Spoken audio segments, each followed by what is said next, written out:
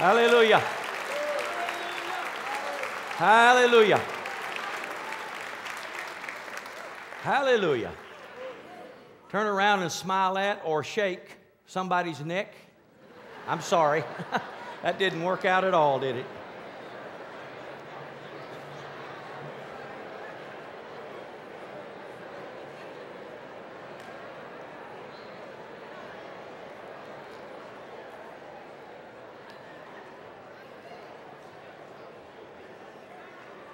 Wonderful.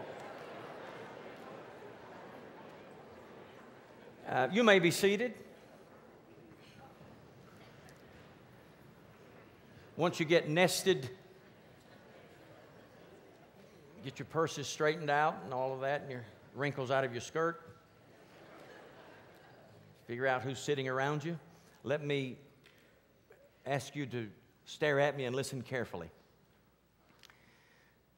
From 1990 until the end of last year, Porter and Joanne Speakman have served as our missions representatives, head of our missions department, so faithfully, so wonderfully. And I want to say that I thank them for their friendship and their leadership over the years. Since 1998, this church has given over $50 million. $50 million just to world missions. That doesn't count our home missions. So we've had a huge impact on the world for this last quarter of a century. And I just want to say to them that I appreciate the millions of miles they've traveled and the friendships they've developed that have allowed us to go to places we could not have normally gone. We're going in a different direction now. Pastor Tony Arnett is still the children's pastor. Repeat that. He's still the children's pastor. And I promise you we'll get 100 phone calls tomorrow asking why Pastor Tony is no longer the children's pastor. It's just the way it is. He's still the children's pastor to elementary students, but he's also going to serve as a coordinator of our international efforts in missions with pastors and lay leaders. We already have 8 really big and exciting missions trips planned for this year. We plan to do more than we've ever done.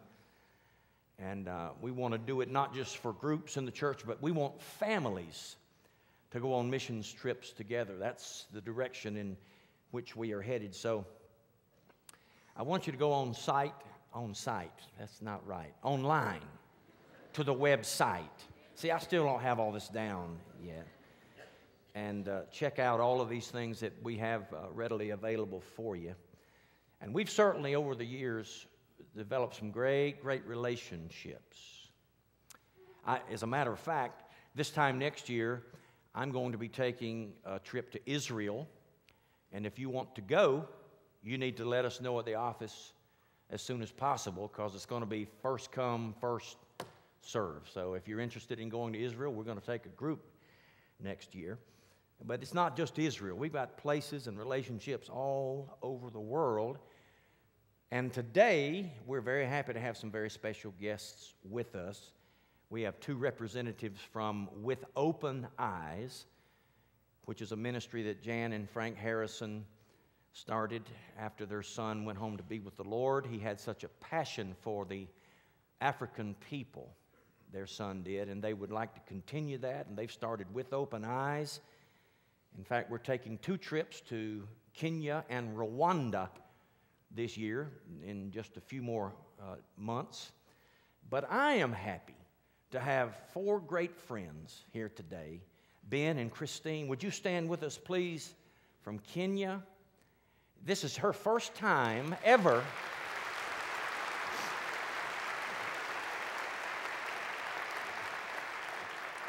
Ben's been here once. This is her first time, so she's checking us all out over here in America. And my good friend, Pastor Simon and Agnes, would you stand, please? I am so happy to see them.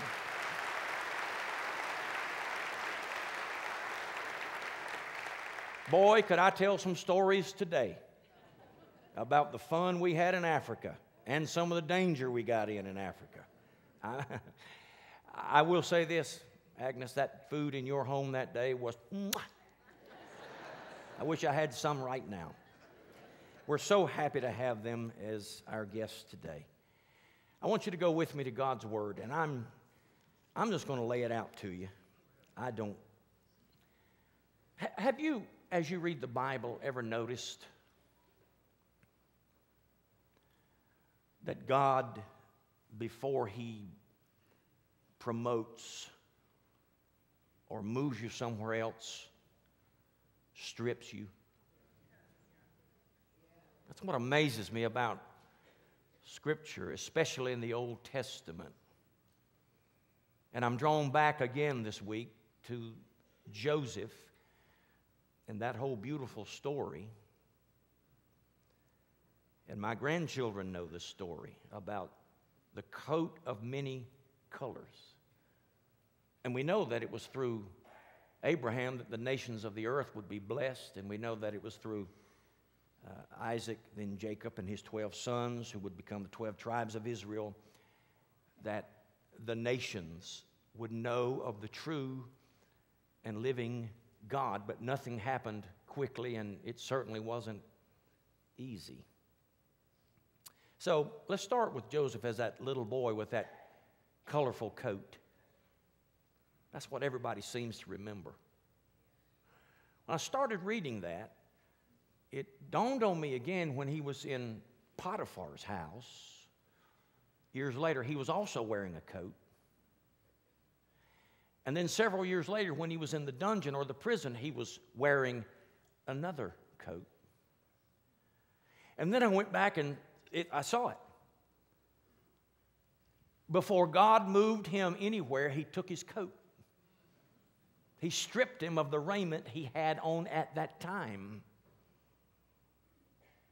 There is young Joseph in that coat of many colors. Can't you just see it? A spoiled brat. Really a different generation from his older brothers, and they despised him because he was treated differently. He got more things. He seemed to be a favorite of his father, which was readily admitted by his father.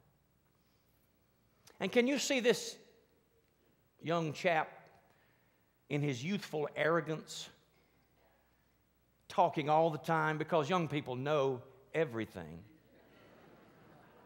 don't you? You're so much smarter than your parents, and you know, just oh God. What would make a guy, walk around in front of his brothers whose hands are calloused and they are sun-dried and beaten up and they've worked and shepherded? What would make this soft-skinned, untested, flamboyant boy in his mind flaunt this coat of many colors? Oh, he had vision. God gave it to him, but it was untested vision. It was inexperienced vision. It was a dream that he was going to carry out. And so in all of his self-will, everything was about him. All the talk.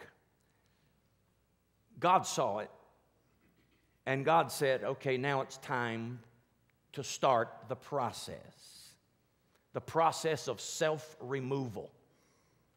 Some of you are about to enter into a process of self-removal.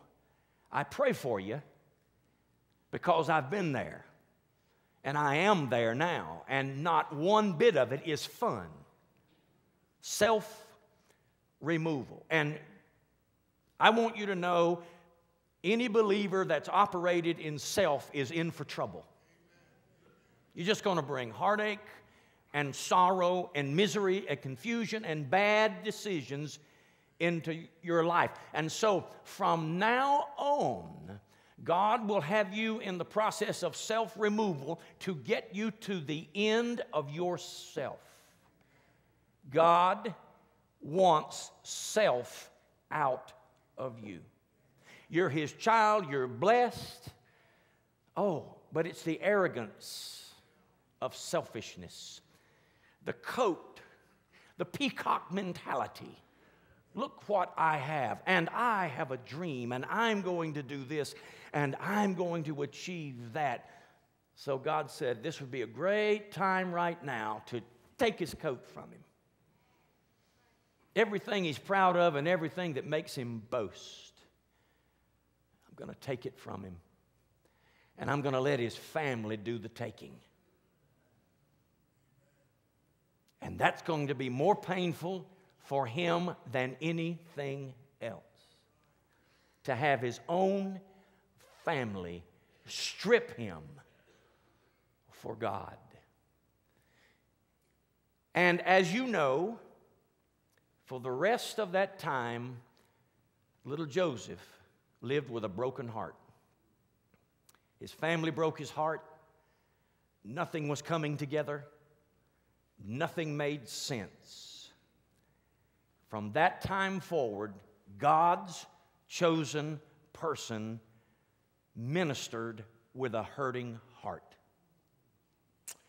God's man did God's business with a broken heart. But God was near him, because the Bible says that God is near them that have a broken heart, and he delivers those whose spirits are crushed. And I want to say to somebody, God is probably nearer to you when your heart is broken and you can't feel a thing than he ever is when you are feeling pretty good about what's going on in your life. So here he is now, stripped of his coat, separated from his father, done wrong by his family, and he finds himself in Potiphar's house. When it first started out, he was untested. Now he's being tested. Being gone from family, probably thinking he'll never see them again, he makes a mental adjustment. Well, I'm here. I'm going to do the best I can while I'm here. And he prospers in a worldly and ungodly government. He adjusted to the ungodliness. He made friends with the world. He worked for the world. And I want to tell you that happens sometimes. When you get discouraged with God, what you thought he was going to do, but he hasn't done. And when you figure out that everybody in church is not saved, and even those who say they aren't honest, well, and that Christians will do some sly things. Christians will tell half-truths, if there be such a thing, to get by, to get a discount. Christians are at ease with some of the most ungodly and unlawful things as anybody in the world. Christians will do about whatever it takes to make it when they are in self-will. So he did what he had to do, and God was with him. I want to tell you, whoever you are, you're discouraged with the church, you're discouraged with God, you don't know what to do next, don't make friends with the world. The easiest thing to do is say, I've had it with them, and try to make friends with the world. Listen to me. The world will eventually require you to do something that will violate your conscience. It will demand that you do something that will insult your God. And your faith will be challenged. And then everything they thought they gave you, they will feel free to take away. Is anybody listening to me this morning? God does not want you, sir, or anybody in this choir, or on this stage, or on that screen, or in that building, to ever look to them for help. He doesn't want you looking to yourself, and He doesn't want you looking at them for answers or resources. Whosoever will be a friend of the world, James said, is the enemy of God. If you start looking to the world, the corporation, the resources of this society to get you out of trouble, you have violated faith in God. I'm just being real honest with you this morning. And God will soon strip you of your dependence on this very world. Listen, I sat with a brother 10 days ago. I was just counting it up. And I hope he will know how much he blessed me at that dinner. He said he was doing very well in a very large city, in a very large corporation. Was moving along just fine in the world. They wanted him to go out and drink after work. He said, no, I'm going home, be with my family. They wanted him to go to different places and indulge in things that worldly people do. He's a Christian. His heart's not in that. He said, you guys go ahead. I'll go home or I'll work a little longer. One day he was sitting there working, and his friend came to the door and said, come here. Stand up. Come here. He stood up. He said, don't touch anything on your desk. Don't even look at your computer. Don't touch a single personal item that you have. Come out from behind the desk and come with me. And when he walked to the door, there was a security guard. And the friend and the security guard walked him down to the elevator, down to the floor, ground floor, out the front of the building, on the sidewalk, and said, thank you very much. You can come and get your personal things in a few days. We will notify you. I want to tell you something.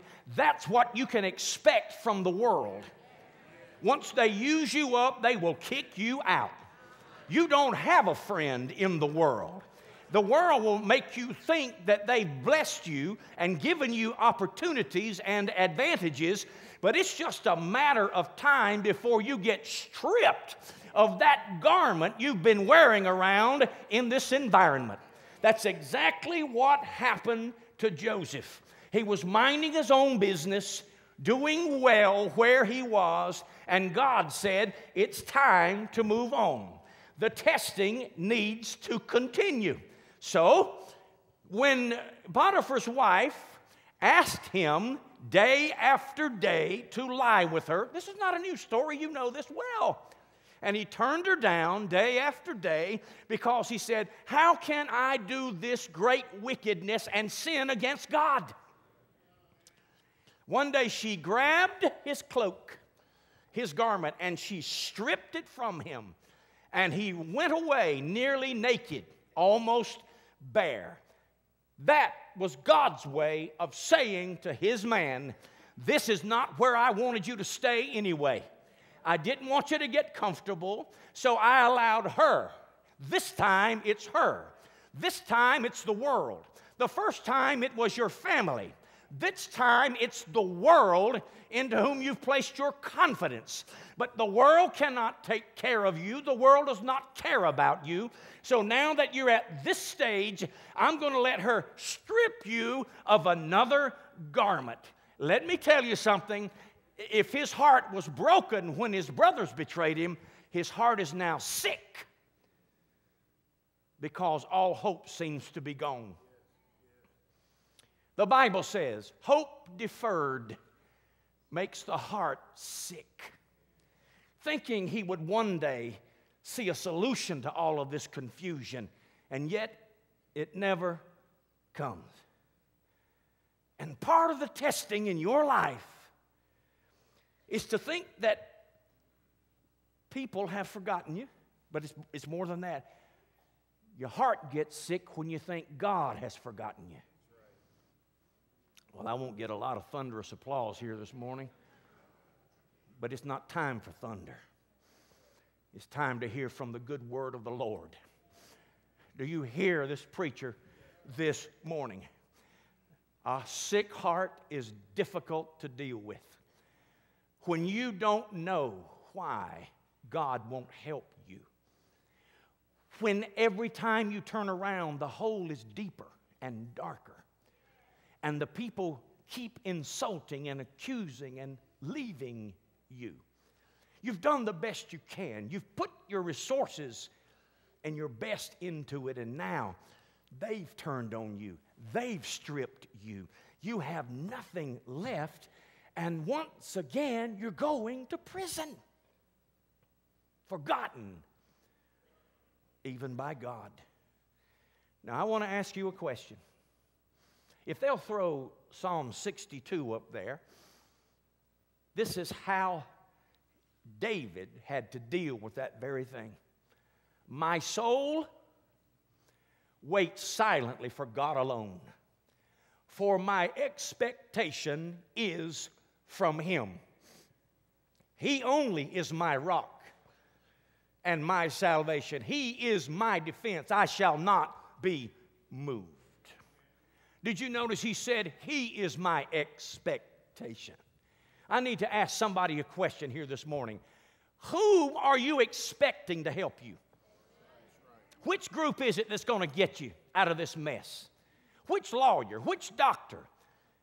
Which person can hook you up with somebody? What man, what woman are you looking around for that can come and meet your need and solve your problem?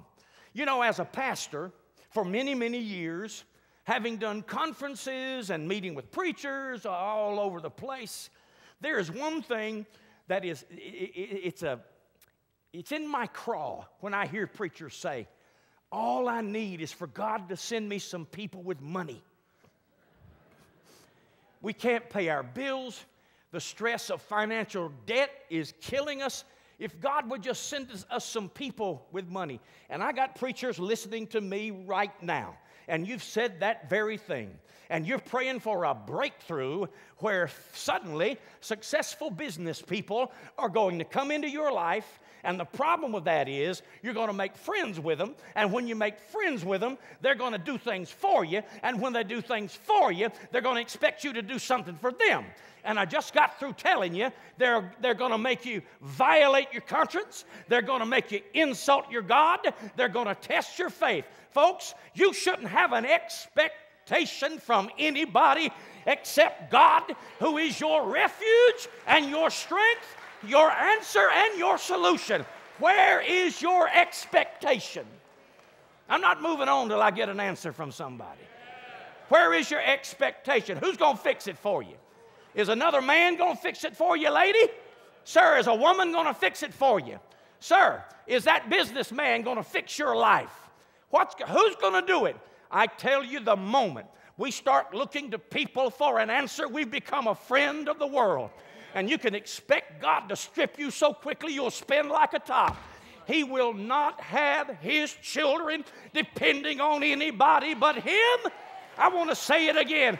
God is our expectation. God is our refuge and our strength. God will not allow us to be moved. I know I'm preaching now, because some of you are looking for somebody. You're just hoping somebody will show up. They're not going to show up. But if they do, they won't have what you need. God alone has what you need. And if you will wait on God, God will not disappoint you. Hallelujah. Of all people in the world, preachers ought to know that people can't solve our problems. God is our source. God is our solution. Well, that's the testing that Joseph went through. Twice he's been stripped by his family and by the world. Now he's sitting in prison, tested. You got to see this. Genesis 41:14. Then Pharaoh sent and called Joseph, and they brought him what? Come on, church, you can do better than that. They brought him out of the dungeon, and he shaved himself and changed his raiment and came in unto Pharaoh.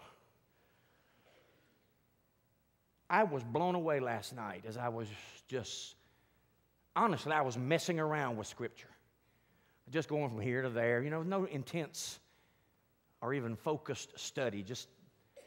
And I said, hastily. And that was in the Old King James. I don't know what I was doing with an Old King James Bible. And I thought, I wonder what that meant. Hastily. I went and did a little Hebrew word study. You know what it means? They made him run. They came from Pharaoh's palace and made him run. There was no beating around the bush. I think it's amazing that his family stripped him the first time. The world stripped him the second time, but he stripped himself the third time. He changed his own clothes. He said, I need to get rid of some things in my life. I cannot stand before Pharaoh smelling like this. I will not go in front of Pharaoh unclean. I don't know what's about to happen, but the Bible says he changed his raiment. I want you to know that when it's time for you to do what God designed for you to do, you can't shuffle around and drag around. When God summons you, He's going to make you run. So it's time to strip. It's time to put off the old man and put on the new man. It's time to lay aside every weight and every sin that so easily besets us. And let us run. There it is again. Set it aside and run. Now that Joseph has been tested, it's time for God to put him where He designed him to be. And it happened so quickly that Joseph's head spun. Can you see all those attendants and soldiers coming down to that prison? And Joseph hears the gate rattle, and he hears the people making noises and mumbling, and there's a crack of a whip, and a soldier demands immediate withdrawal, and they opened it, said, hurry up right now, we're running to Pharaoh's palace. And all of a sudden he had to strip himself of the old stuff and put on some fresh stuff, because God in just a few minutes would run him into Pharaoh's palace. And the coat of many colors would be a distant memory. And Potiphar's wife would be a distant memory. Now he understands why he lost his coat 2 times. Now he understands why he had to spend time alone. God had to change his love, change his heart, change his mind, so that all of his expectation was in the Lord. And suddenly, oh, I love this. The Bible says Pharaoh himself took fine linen and draped it over Joseph's shoulders, and he is now covered in the finest clothing that could be made by human hands. Let me tell you something. The world can strip you of what it's made, but when God clothes you in His righteousness, when He puts on fine righteous linens over your garment of praise, there's not a man born that can take it away from you. Once God has tested you and God has promoted you, once you understand this is why I was born, and you're looking to God alone, everything else makes sense in your life. Stand up with me, please.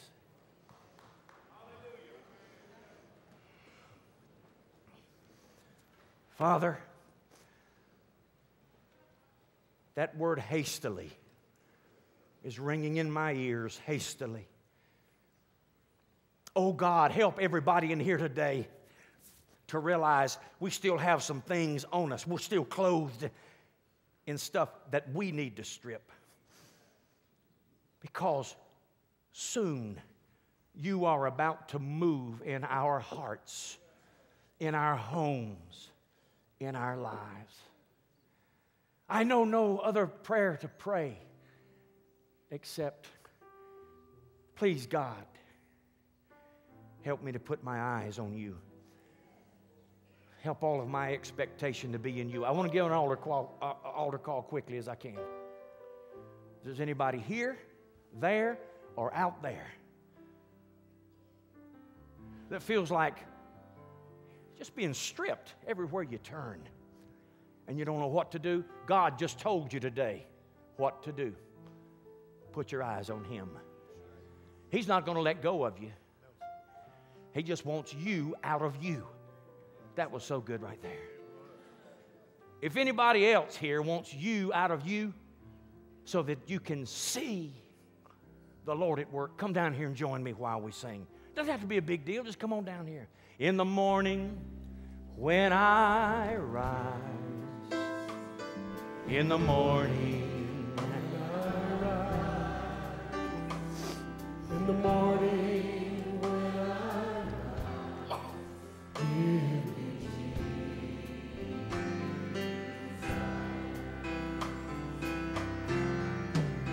give me Jesus, give me Jesus, you can have all this world, give me Jesus.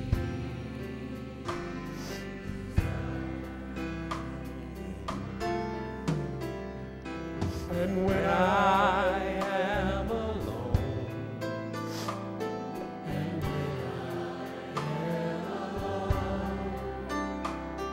and when I am alone, give me Jesus.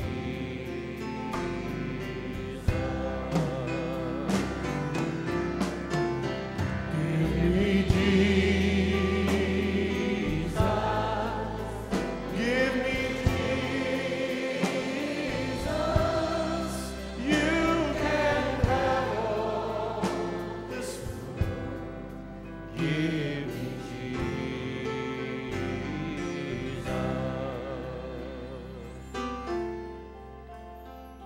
And when I come to die,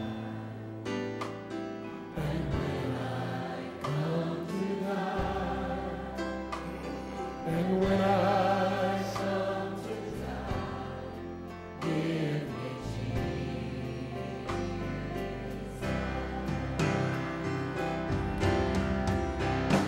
Give me Jesus.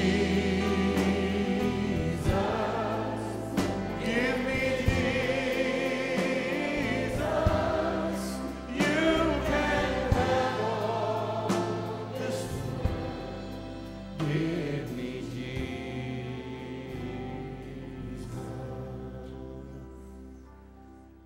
It's all right. I know what it is to minister with a hurt heart, with a broken heart, with a sick heart. Sick.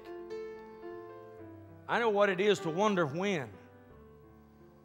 And God won't let you stop ministering even when you're hurting.